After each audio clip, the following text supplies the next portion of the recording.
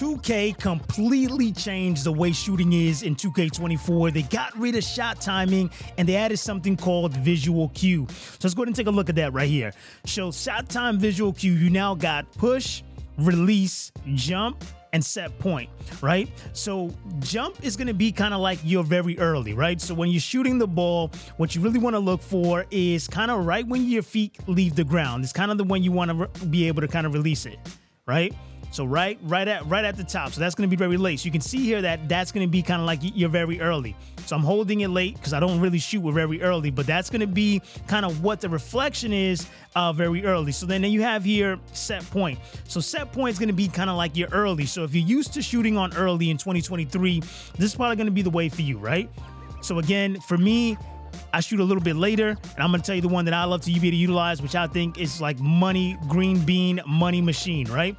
So pretty much early where you see set is going to be kind of when, right? So jump is going to be right when you're coming off the ground, and then your set is going to be right when the ball gets right in your shooting pocket, and that's where you're going to go ahead and release that, right? And that's what's going to give you that money shot right there. But for me, the one that I found to be the very best, much like it was in 2K, is going to be late, right? So push is going to give you that. And that's going to be when you're releasing it right at the tip top. So that's going to give you that initial, like, right when you're pushing the ball forward is when you want to go ahead and release it.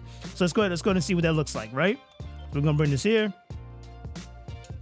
Right when you're pushing it. It's going to be money. It's going to be money. It's going to be money, right? So push is going to be the one that I believe is going to make shooting super easy. And then for those of you that like to shoot but very late, that's where you're going to go ahead and fall into release. Now, again, they're not exactly the same way. 2K did remove the shot timings, but you're going to see here that the cue at the bottom is still going to tell you early, very late. So they try to spin it and make it a little bit easier to be able to shoot. So release is going to be your very late. So that's going to be when you're literally releasing the ball at the very end, right? So again, that was early.